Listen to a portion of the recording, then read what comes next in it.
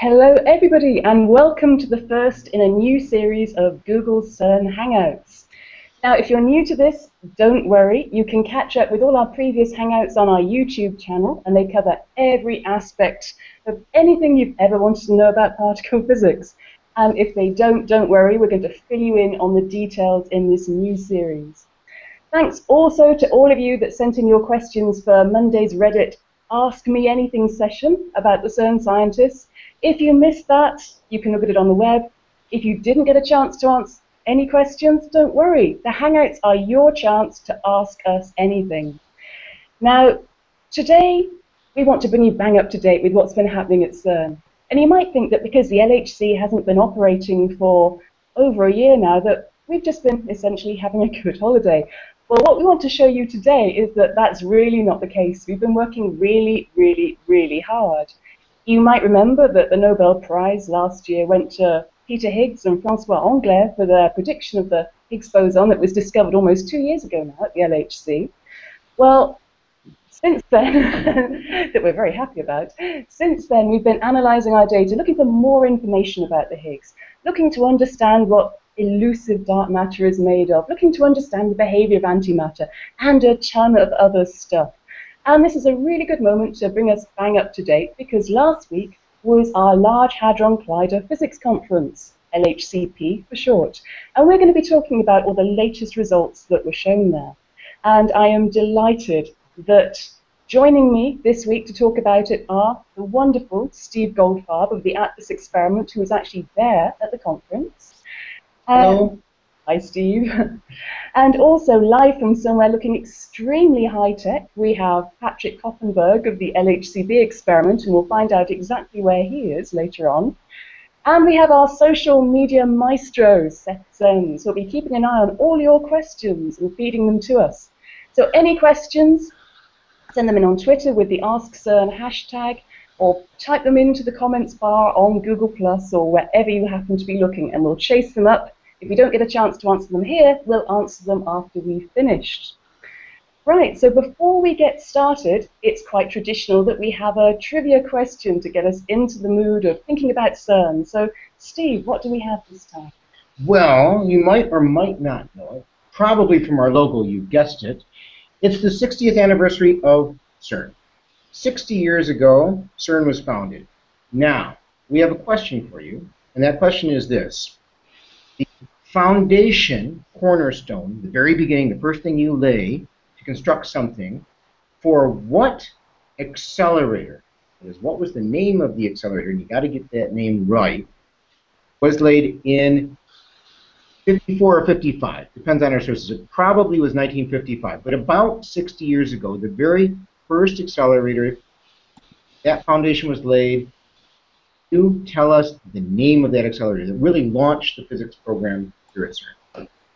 So we want the name of that first accelerator, send in your answers, and then we'll announce the actual answer at the end. And win valuable prizes.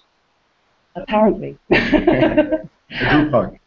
Okay, so let's get started, and maybe Seth, let's go to you. Have we had any good questions that will start us off on our session today before we start talking to the experts? Okay, so one question we got already on Twitter from Rebecca Markov is, what are you going to do research on when you open the LHC again? That is an incredibly good question. And in fact, that question is sort of what we'll be dealing with today, because by bringing you up to date with all of our latest results, of course, you're going to see what we haven't found out yet and what else we need to find out, which is going to really tell us what we'll be looking for when we start up the LHC again. So I think as we go through and discuss what our latest results are, that we'll address that question too. So thank you. We'll spend the half hour dealing with that one. Yes. So firstly then, let's catch up with the latest results. And Patrick, you're looking very fetching in a hard hat. Tell us where you are. It looks very intriguing over there. Yes, hello Tara. I'm in a place where indeed CERN rules tell me I have to wear a hard hat.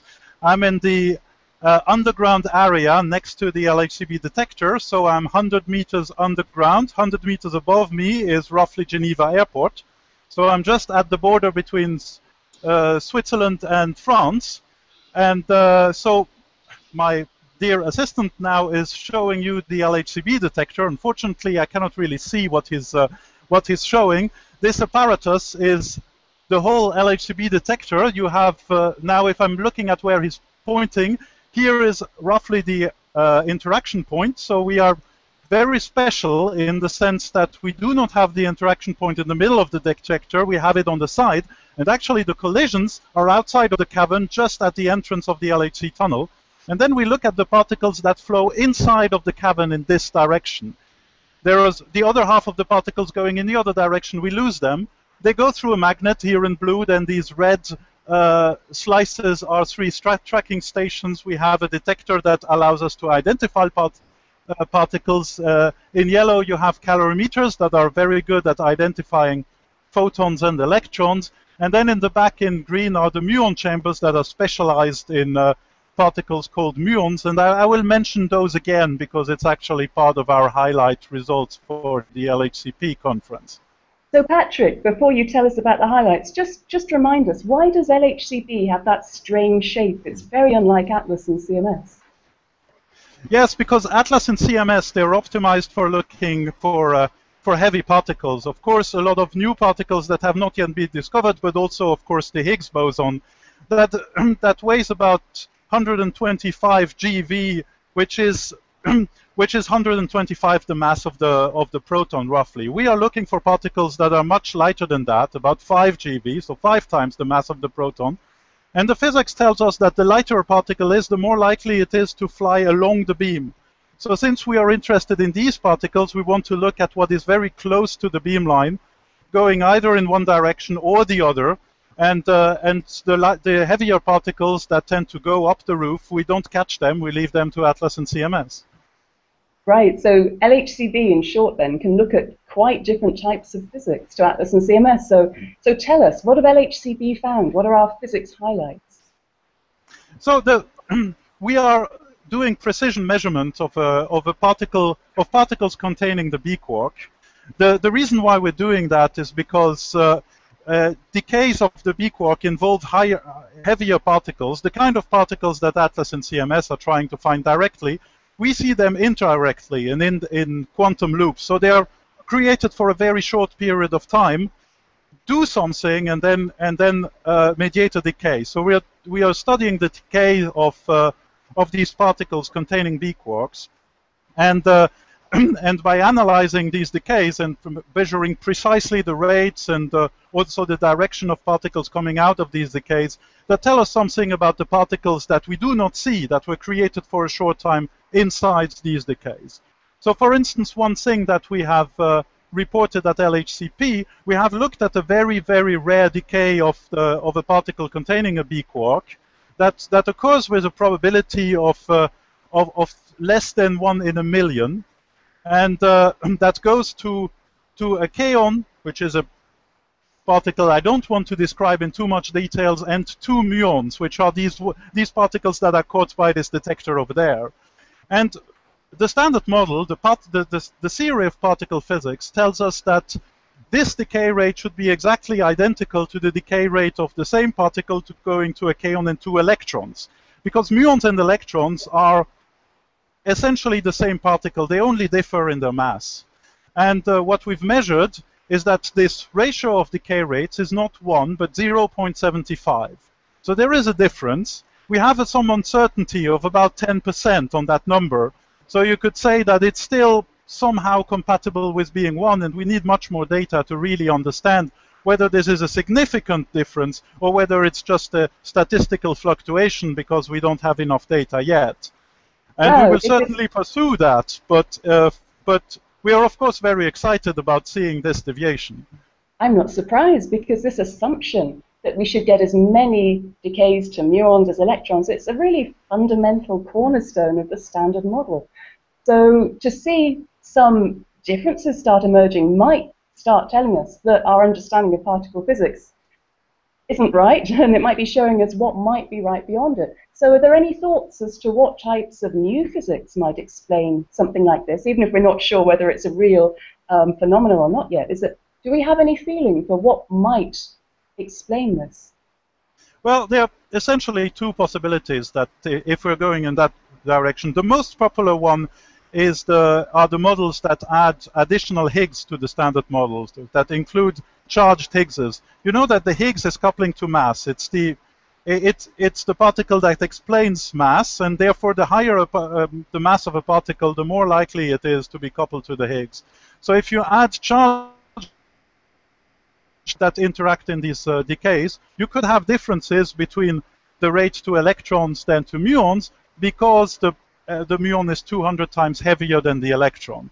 So that's one possibility, but it's not that favored, because it would also imply that the rate of another highlight decay, which is the BS2 mu decay that happens at the rate of 1 in a billion, should be higher than what is predicted by the standard model. And what we have measured at LHCb and also at CMS is something very compatible with the standard model. So this doesn't seem to be the right direction for an explanation. There have also been theories that have tried to understand and to explain other asymmetries that we have measured in LHCb, adding other particles to the standard model, and in particular a Z prime boson. The Z boson is a heavy particle that is responsible for the weak interaction, in particular of neutrinos, and it could have a partner that is 100 times heavier. And if this particle exists, then there's actually no, a priori you would expect that it also should be democratic in terms of electrons and muons, but it doesn't have to. So if it does not, then that could explain this difference. And if this is the case, then that would be very exciting, because it would set the energy scale at which we should start to look for other particles. But it would also be very unfortunate, because that would mean that this energy scale would be beyond the reach of the LHC. Gosh, so this is clearly going to be a good candidate then for something we really want to pin down when we get more data when the LHC restarts. Thanks very much, Patrick. We might come back to you for some more highlights in a moment. But particularly because you mentioned Higgs, I'd like to turn to Steve now. Steve, you were at the LHCP conference, I believe. Yes, indeed. Live there. So tell us, what were the highlights of Higgs and other physics like that? Higgs was a very important topic. Both Atlas, CMS had a lot to say about it. What we've been doing the past 2 years is a mix of things. One is analyzing our data. We can analyze that for some time, because we have we don't have new data coming in. So we can look at things, we can recalibrate, we can improve our measurements, get new techniques. We learn from each other, especially at conferences like this. And as a result, our measurements get refined. And this is very important, not just so that the current measurements are refined, but so that in the future, when we get more statistics, we'll be able to explore and be ready for discovery. So I would say some of the highlights, my colleagues at CMS have a beautiful measurement they've done with the width of the Higgs. And that's rather important when you have a distribution of mass. The mass is not an exact number. I know when we stand on the scale, well, when I stand on the scale, it goes up quite a bit, more than for her, and it goes to an exact number. But it's not really the case when you measure things. When you measure the mass of particles, you'll find that they have a kind of a distribution. They appear at different masses, and that's very natural. This is part of the uncertainty that's inherent to quantum mechanics.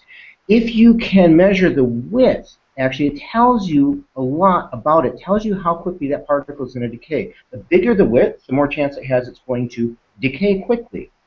And so, by learning the width of the mass of the Higgs, our friends in CMS were finding out what its lifetime. Essentially, they're getting information on lifetime. You take one, you divide it by the other, you get the lifetime to find out how long it's going to live. And that's very important information. The Higgs now, it was a discovery 2 years ago. We're done with that. It's a tool.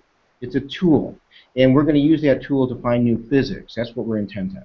Okay, we don't like that for 50 years these theorists have been right.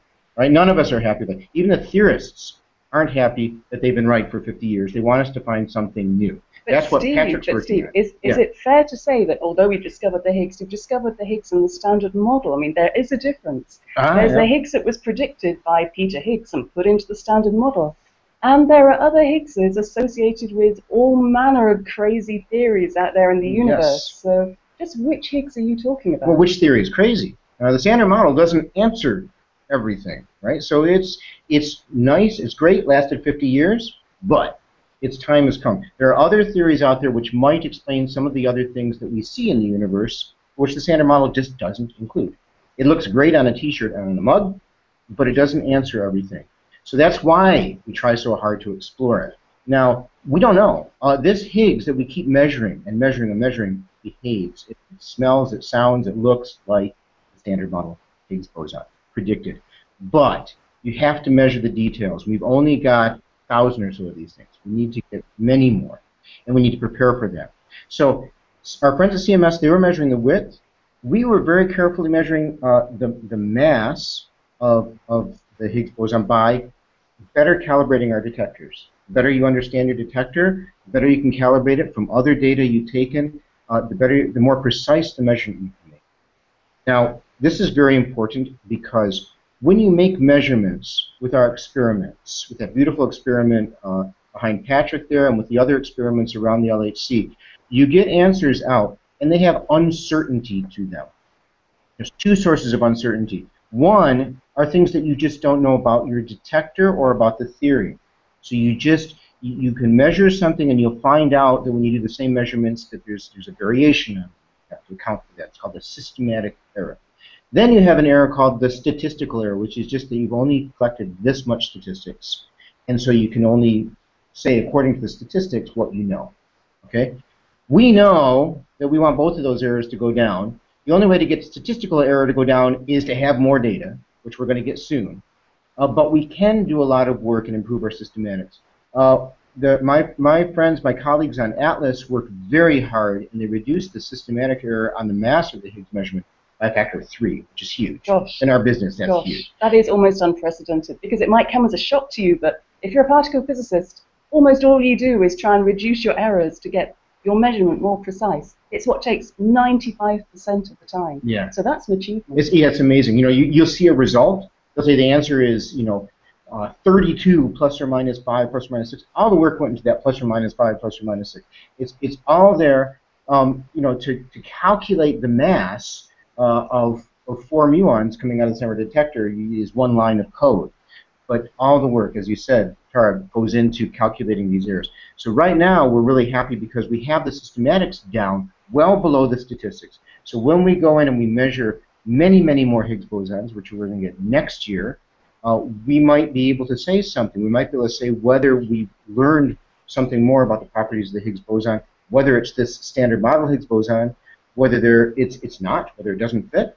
Hopefully, signs like what Patrick might be seeing in LHCb, we don't know. His error is not yet, his uncertainty is not yet small enough to really say something conclusive, but it could happen. It just takes more data. So these were a couple of the highlights. Higgs was important there. Right. So we're learning more, but we need more data to be sure of anything, is what you're saying. Yes, to find out if there's something else out there. So those are the Higgs highlights, I would say. Okay. And before we open it up to questions, I just want to ask, has anybody seen any evidence of supersymmetry yet? Supersymmetry, if you remember, is our favored theory that might explain what dark matter, what 85% of the stuff in the universe that we just can't see is made of.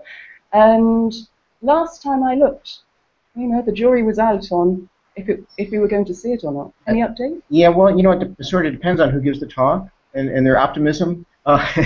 It's good news. The good news is that we've narrowed it down, the area where you look for supersymmetry. We're looking for gluinos and selectrons and things like this. We're looking for these supersymmetric partners. There's a beautiful model out there called supersymmetry. There's actually several models of supersymmetry.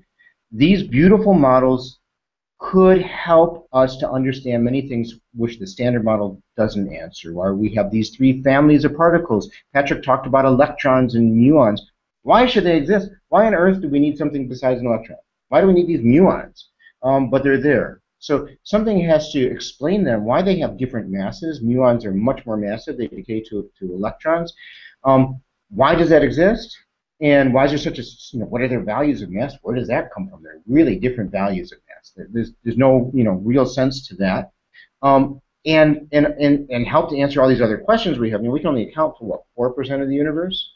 We're missing most of the matter out there. We don't even know what it is, what's making galaxies spin at the rate that they do. There's stuff out there we don't know about. Supersymmetry is one possible theory that not only solves some of these other problems, but could also give us particles which we can't detect, and which could be what is inside these galaxies. So, unfortunately, the real answer is that supersymmetry was not found. Yet, I think. Not found yet. Yeah, one highlight that was put up, we had a guest, Dennis Overby from the New York Times, a very famous science writer from the New York Times, was with us at the conference. And his title of an article that he had written, he claimed the editors had changed the title, came from many years back, which said that 3,000 physicists failed to find supersymmetry. We're still failing to find supersymmetry, but we're failing better and better to find supersymmetry. You've got to look for it. That's what we do in our field. We look and look and look. That's all we can do. Can I jump in here and ask, maybe more concretely, because we have a question from Awkward Quark on YouTube, which is, how do we test supersymmetry at the LHC? What are we doing exactly to find it? Good question. After all, Steve, if it predicts something we can't see, how are we going to see it? Well, there's several things. Well, if it's okay, there's very many different ways it can come into it, and Seth, you can also add in here, because Seth is also a physicist on CMS. And there are so many ways. I'm going to come to Patrick at the end. And Patrick too. So there are many different ways. Now, how to look for nothing? So these things, independent of supersymmetry, in fact, we can talk about dark matter. Okay, it could be a part of supersymmetry. It could be a part of something else. We don't know. How do you look for something that you can't see? Well, you build detectors which are completely surrounding the collision point. At least that's what we do for Atlas and CMS. We completely surround the collision point. You guys know, actually, Kate, can you put up the picture of the Higgs from Atlas there? Okay, you see this picture here. You'll see, this is I'm biased, it's the Atlas detector, but it'll look the same, almost the same for CMS. Yeah, so it's okay, it's the same idea. You see that we have the collision point completely surrounded by detector. And so when you do that, you know, especially all the bright people listening to us know, conservation of momentum means that there should be an even distribution of energy, of momentum actually, all the way around the collision point in this plane. And so if you add up the vectors of momentum of everything you measure, they should come up to 0. And they do usually come out to 0 or something close. Detectors aren't perfect, and you might miss some things, and there's these things which we call neutrinos, which are also in there, and we have to account for them. But if we start to see times where there's a large amount of missing energy in this plane, we get excited.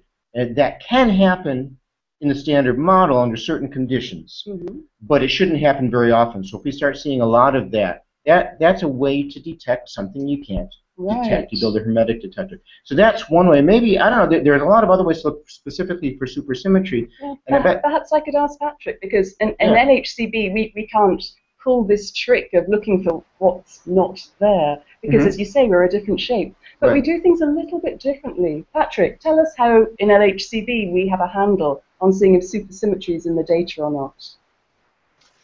Yeah, one thing that is great about the supersymmetric model is that they are very predictive.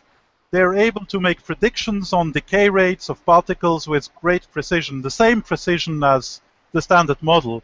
There are some unknown parameters, so it depends on these parameters, but they can predict precisely, assuming some of the masses of supersymmetric particles, what these decay rates are.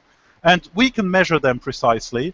And therefore, if we have a prediction of the standard model, a prediction from supersymmetry, and a precise experimental measurement, we could in principle tell if it's the standard model or supersymmetry that is right. So far, the standard model has always won.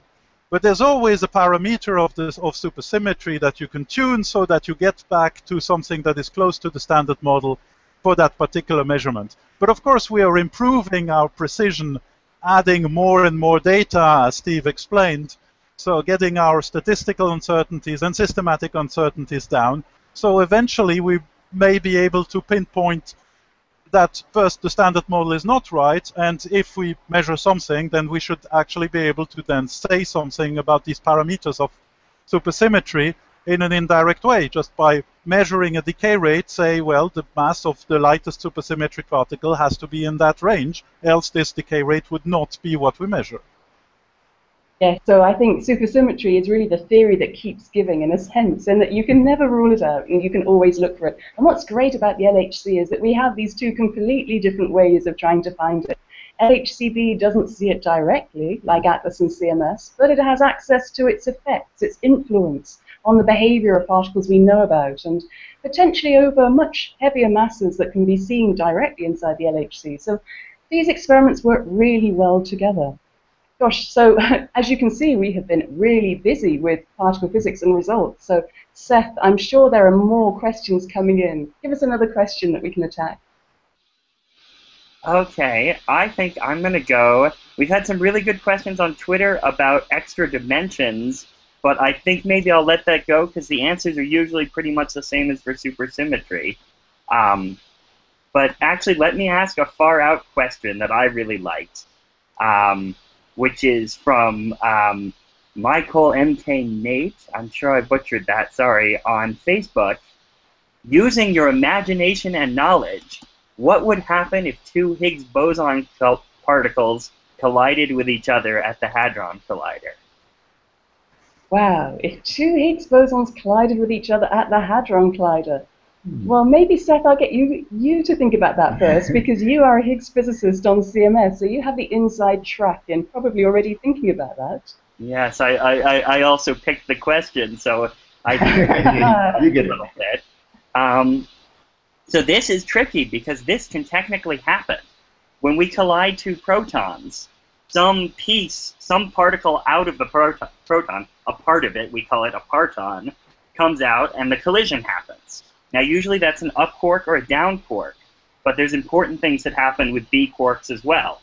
Well, there's a tiny possibility you could get a Higgs boson out of the proton, just sort of appearing out of the vacuum at just the right time. And there's a Higgs boson hiding inside the proton. Yeah, exactly. And there's even an absurdly tinier chance that you could have that happen in both protons at once. And if that did happen, if the two Higgs bosons did collide, the standard model tells us exactly what would happen after that, which is that they would most likely decay either to a pair of W bosons or a pair of Z bosons.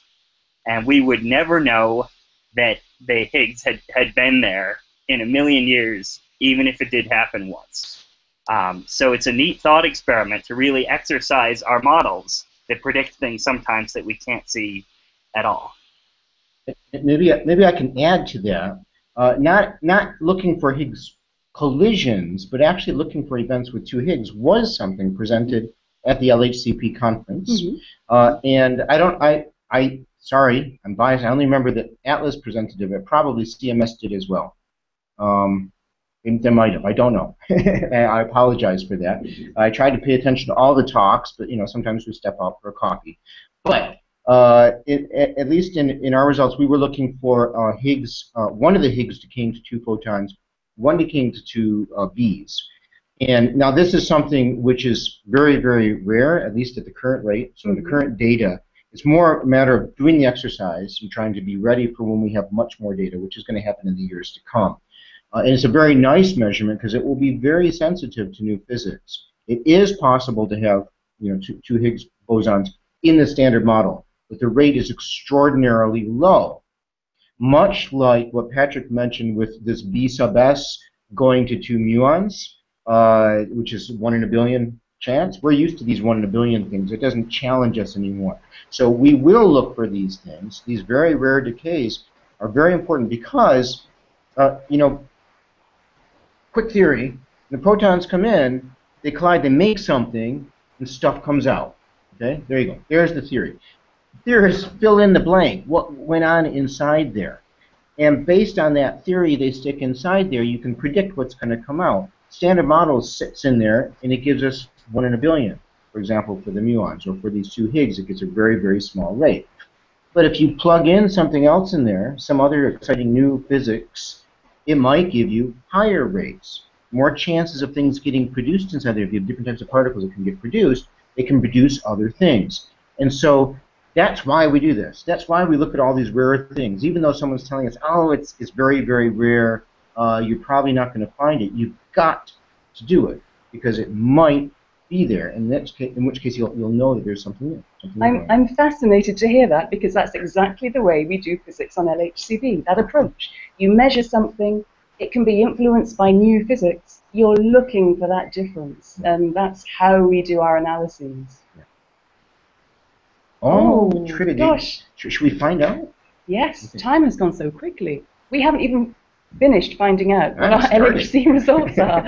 You have to keep on asking us questions because Steve in particular has a really interesting result in front of him called Higgs master string rules. He hasn't been able to talk about it. So please ask us questions about it.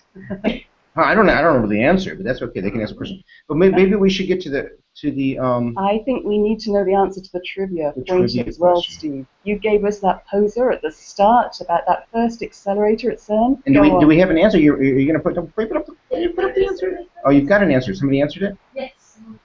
Okay. Who got the answer? So Sungich Minhas, another name I had trouble with, got the answer on YouTube. And the answer is the synchrocyclotron. Ah, very good. Synchrocyclotron. Exactly what I have scribbled on my piece of paper here, this synchrocyclotron. Congratulations, Sunkit. Sunkit, you should when you get a chance, type in where you're from. That's an awesome name. If that's your real name. I'm curious where that's from. Sounds east. I can't guess. And well done for getting the correct answer. Good job. That's correct. Good job. Synchrocyclotron. Your valuable prize is a congratulations from all of us, a group hug. Yay! Good job. Keep up. Keep following physics. Because you're so good at it already. That's all we can afford to give you. We're sorry, but please, if you come here, we will give you a tour. Okay, you come here, we'll take you around and show you. You heard that from Steve. I'll be glad to chase him up on it. Okay, so I think that brings us to the end. That's all we have time for, I'm afraid, in the Hangout. But before we go, I have a couple of announcements here. So if you want to carry on staying up to date with us, with the LHC, but you want to do it in a less formal aspect, tune in on Friday because we have a comedy night, the Comedy Collider, tomorrow night. Friday the 13th of June, don't let the date put you off. It starts at 8 p.m. European time, and it is webcast live from the globe. And we are going to have genuine stand-up particle physics comedy. Yes, there is such a thing, and it is going to be webcast, and you cannot miss it. So that's going to go on Friday. And then next week, don't miss the second in our sessions of Hangouts with CERN. So we've been telling you about LHC physics and everything we've been doing. You might be wondering what the LHC itself has been getting up to. So next week's session is devoted to the LHC. Why is there no beam? Exactly what is happening with it? Prepare your questions, and the Hangout will be back next week to answer them all. Thank you for joining us. Bye.